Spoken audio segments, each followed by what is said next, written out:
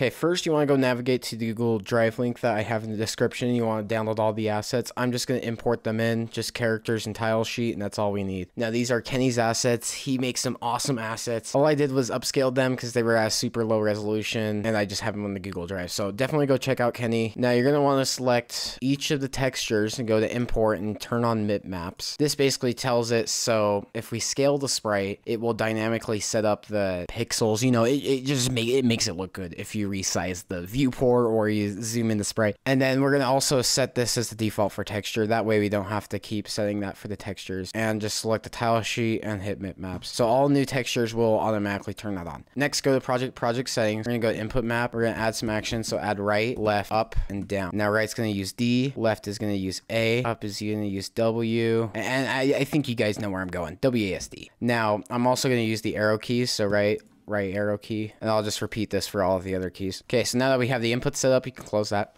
And we're actually going to make in our script. So right click on file system, make a new script. We're going to call it global. And we're going to open the script. We're going to make a function called instance node. It's going to take a node and a parent. Now in this instance node, we just make a node instance reference of the instance node. Then we tell the parent to add the child of the node instance, and then we return it so we can access it later. Now we're going to add another function above it. This is going to be instance node at location. It'll take a node, a parent, and a location. It will get a reference to the instance node using the node and parent arguments. Then it will tell the instance node global position to equal the location vector and return it so we can actually access it again. So this is essentially just going to make everything easier when we instance nodes. That way we can just say instance node at location. Next, we're going to save global, go to project settings. We're going to auto load. We're going to auto load global. That way we can access it in any script, and just press add. This will come in handy once we actually start instancing players. So save this. Now we're going to add a new scene. We're going to make this kinematic body 2D. We're going to rename this player, and then we're going to add a sprite. Now in this sprite, you want to drag in your characters.png. This will just be the entire sprite sheet of all the characters. And then turn on region enabled so we can select a certain one. And you can go in texture region and manually select yours. You can turn on snapping and say grid snap 256 by like, I don't know, 250. You can do this and select your character. I actually just have the values right now, so I'm just going to import what I used. I used 512 on the X, 1500 on the Y, 256 on the width, and 250 on the height. And it's a little offset. So what I'm going to do is I'm going to go offset, and I'm just going to do 16 on the X and -6 on the Y. And then this will basically center it. Also, the sprite's a little big, so we're just going to make the scale 0.75, 0.75. Then we're going to add a collision shape. This is a kinematic body. We want collisions. We're going to set this shape to a capsule shape. And then for the radius, we want 40. And for the height, we want 33. And that's basically our hitbox. Next, we're going to add a tween, and we're going to add a timer. Now, rename this timer to network tick rate. And we're going to set this wait time to 0.03. And we can set the auto start. Now in the player, we're going to add a script, just have it as player.gd. Then we're going to select our timer, connect the timeout signal back to the player, and let's define some variables above. So I'm just going to have a speed as a constant. It's going to equal 300. Then I'm just going to set up a velocity variable, and I'm going to get a reference to our tween. In the process function, we check if we are the network master. I'll go over this later. We get an X input variable, which is our right, subtract our left key. So it converts it from a boolean to an int, so 0 or 1, 1 being pressed, 0 being not pressed, and subtracts it from the other one. So if I press left and right, they're going to equal 1 and 1, which is 1 minus 1, which is 0, so cancel it out. If I just do right, it will just be 1. Next, I'm going to get the velocity, which is just going to equal the X input, Y input, normalize it. I'm going to tell it to move and slide with our velocity multiplied by our speed, and look at the mouse position. Now, what network master means is whenever I instance a networked object, I will always set the network master using an ID, which is your current Godot tree unique ID, which is generated once you actually connect to the server or you create a server using a multiplayer eNet. And this basically checks if we are the current player. So we'll be able to move around if we are the current player. If we are not, then we won't be able to move the other players because we're just controlling our certain player. So it'll compare the scene tree, and then it'll say, okay, this player was instanced with the unique ID 1567. So those match up, which means we are the current player controlling this. This just makes sure that we can't move enemy players around with our own inputs. Let's get into some of the network code. So up here, I'm going to import a puppet position variable. That's just a puppet variable, and it'll use the puppet position set. Puppet basically tells Godot, hey, this is a variable that we're going to be changing over the network. And I'm using a set get function. So let's import our set get. It basically, so once we change our puppet position, it gets the new value and it just updates it with the new value. Then we're just going to tell the tween to interpolate the global position to the puppet position. So essentially, let's say you receive packets like every 0.25 seconds. So there's going to be a space in between that frame where you don't receive a packet, and the player will sit still and then he'll teleport to the next position. And that doesn't look that good because it looks like they're lagging, and they are lagging, but we're going to try to compensate for that and make it look like they're not lagging by interpolating between those two positions. So it will just make it smoother, and the players will jitter less when they're moving around. Now, under the network tick rate, we just want to say if we are the current player that's being controlled, we want to send out our position variable. So this is basically saying change our puppet position variable and update it with my global position. That's basically what rset does. It will change the variable that you have as a string. It'll update that value with whatever value you have right here. And the reason why we're using unreliable method is this will send out packets way faster than the reliable method. Now, unreliable means that we're going to actually be losing packets. So I could be sending out tons of packets, and maybe like, let's just say 5% of the packets are lost, right? That would mean we have less data, but we are still sending packets at a rapid pace. It doesn't matter. If you do a one-time thing, let's say you try to buy something in a shop, you want to use rset because you want to make sure that packet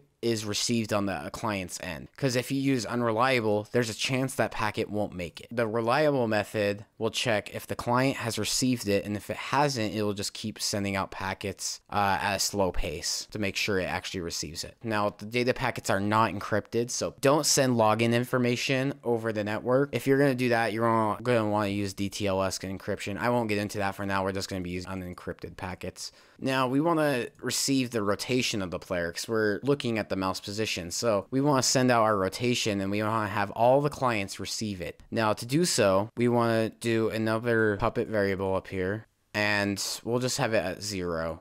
Now, under network master, just do else. So you're just going to add this code. If we are not the current player, then our rotation degrees will interpolate the rotation degrees, and it will interpolate to the puppet rotation value at delta multiplied by 8. I just did the delta, so then it's consistent if the user end is lagging. It doesn't really matter. I just left that in there just in case. And this will make sure that the rotation will also be interpolated. The reason I'm not using tween is because we're actually going to be checking on this tween to see if the player's moving or not later on. So that's why we're just going to be using the slurp right now. Now, under the network tick rate, we just want to rset our puppet rotation with our rotation degrees value. So this is basically all you need, but I'm going to go take it the extra step. You're going to have unreliable connections when people play games. Like when you tell them you're going to play your online multiplayer game, they're going to expect the netcode to be good, and they're going to expect the experience for the networking to be good. Now, I'm not going to be giving you the best netcode because obviously, I'm not an expert at this. I just learned this, and so I'll be giving you my best netcode, but it's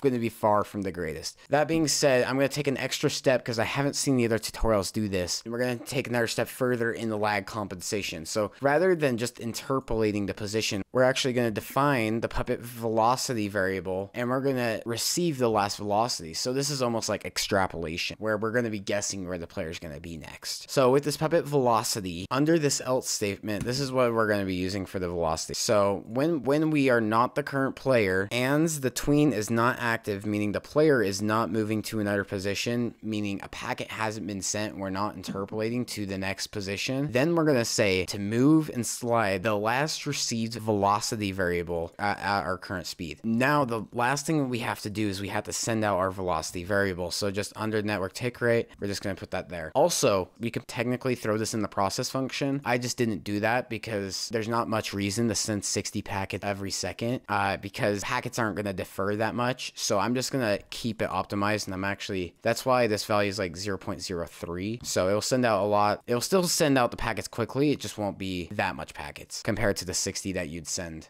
every second. And for other networked objects, you can change the tick rate and make the wait time a bit longer just to optimize and prioritize certain objects over the networking. But we're not going to get into that. We're just going to be using this value. So now we receive our last velocity, and if we haven't received the next packet for our position, we aren't interpolating to the last position, then we're actually going to start moving in the last recorded velocity. So if I was moving diagonally, let's say they haven't received in my next position packet in like a second, then my character will keep moving diagonally until it receives that next packet, then it'll correct its position. but this just takes the extra step in the lag compensation. So that's our player. We could save it, save as player.tscn, and we have all our entire player object done. Also, one more thing before we actually get into spawning in the players in the lobby, you want to go to network down here, and I screwed this up last episode. So I did the IP address begins with 192.168, right? But sometimes there's a virtual address, like in VirtualBox or virtual machine, that uses a .1 address. It'll be your device IP address, but it'll end in .1, meaning it's a virtual address, and this will not work in our case. So make sure you do and not IP dot ends with .1. This will make sure that we are actually getting a physical Wi-Fi address and not a virtual one. Sorry, I left it out last episode. I screwed that up, but make sure you have that in here. All right, now we can get into lobby spawning. So go back to the network setup script. All right, so we're gonna find what our player is up here. So at the top, so we're just gonna get our player, load player.tscn. Also, one more configuration thing before we actually start instancing players. I'm gonna make a new scene. We're just gonna make this a node, just a normal node, and we're gonna call this node players. Now we're gonna save this and just save it as players.tscn. Now go project settings, auto load, and auto load the players.tscn, and we'll just name it player. The reason why we're doing this is I'm not going to destroy a player in this game. I'm only going to destroy a player when they disconnect from the game. This is going to make things a lot simpler, so we're not constantly having to respawn in players in the lobby and all this other junk. This will just make it simpler for us. Technically, we can destroy the players. I'm just going to make this easy, and I'm just going to throw them into an auto loaded node that won't reset upon changing scene. All right, now we can go to network setup. Now we can define our instance player function. It'll take an ID argument, and it'll say player instance equals global.instance node.location. Remember, we defined that at the start of this tutorial. And global will instance the player, which is right here, load player.tscn. And the parent is players, which is that auto-loaded node right here. And that will make it so then the players don't get reset whenever we change a scene. Then we're just going to spawn in the players at a random value between 0 and 1920, and a random value between 0 and 1080, which is basically our game size. So we'll just instance a player at random location. We'll set up spawn points later. That way players don't actually spawn on top of each other because they'll be colliding with each other. But for now, we'll just use randomness. Next, we're going to set our name to the ID that we instance our player at, and set the network master at the ID, which will tell the player, hey, this is which client we belong on, and this is the client that's controlling us. All right, and now all we need to do is go in this function player connected and say instance player, and use that same ID argument that tells us the player with this ID has connected. We'll instance the player with that ID right here, and then when the player disconnects, we just want to destroy it. So we could just say if we have that node and we search that ID, so if this auto-loaded node players has this current player ID that we're looking for, then we'll get that player and we'll destroy it when they disconnect. Also, on the create server, we're going to instance our player, because when we host the game, we want our own player to be instanced, and we're just going to use the get tree.network unique ID. That will basically return the ID of our current network tree. This will just return our network ID, which will be used to instance the player. And so whenever a player connects, it instances a player. Whenever a player disconnects, we just destroy a player, and whenever we create the server, we create our own player, because the host wants to play too. Unless you're using a dedicated server system, then just don't worry about this line of code, because you are not going to want a dedicated server to have a player in. We need one more signal. So we're going to do get tree. We're going to need one more signal in the ready function. So we're going to connect that. We'll tell the scene tree to connected to the server to ourself. And I'll just put this above the instance player method. And I'm just going to call it function underscore connected to player. And then this is the connected to server function. And I'm going to tell it to yield 0.1 seconds. Now, this isn't a good solution in any way, but I just do this because the spawn location system will you'll have to make sure that all the other players are spawned in, or else the spawn location system might spawn this player at the wrong location. So I just made it so we wait 0.1 of a second, and then we're just going to instance our player. Once we connect to the server, it will instance a player for that for this client. So once a client connects to the server, it will instance a player for that client. And whenever you host a server, it will instance a player for you. And then it'll get all the other players that are connected and instance those. So that's everything. Now we can actually test the game. So let's run the game right here. Oh, also, I accidentally put the signal twice to connect to the server. So just use one. I forgot to import the signal in here. So just make sure you only have this once, and then you should just be able to run the game. Okay, so that's everything. And I'll just run another instance of Godot. And if you ever see an error that's saying it can't connect because the port is not open or something in the output, you can just go to editor settings, scroll down, go to network debug, and just change the remote port. You can change it by 1 or down 1, it doesn't matter. So I'm just gonna run the project, and then we have in our window, and I'll say, okay, I want to create a server on this end, and then on this end, I'm just gonna enter the IP address, the server, which will be the same because we're on the same computer. And there you go. Our player has spawned in and they're able to move around. Our rotation is also transferred. Now I do have it so the rotation does stutter a bit. Like you'll see it flips around a lot, and I'm going to look into that and see if I can fix that. So let's test it with the third client. Make sure it's able to spawn in all the other players that are already connected, and that client's right in. And you can see they collide with each other and they can move around. So I can exit out and the clients will disconnect. Now I'm just going to show you the lag compensation. If I go to the network tick rate, I can almost artificially introduce lag. So let's say we're only going to send out this function every 1 second. So this is very extreme in the latency. And so this is a very extreme example of bad latency. And we'll see how our lag compensation system does. So let's run and hit join server. So now we got 3 players. Now this is 1 second delay. So I'm going to move this player right here. Let's see. I'm moving diagonal and I stop moving. And you can see it corrected itself because it didn't receive that packet for a while. So it just kept moving in that direction, right?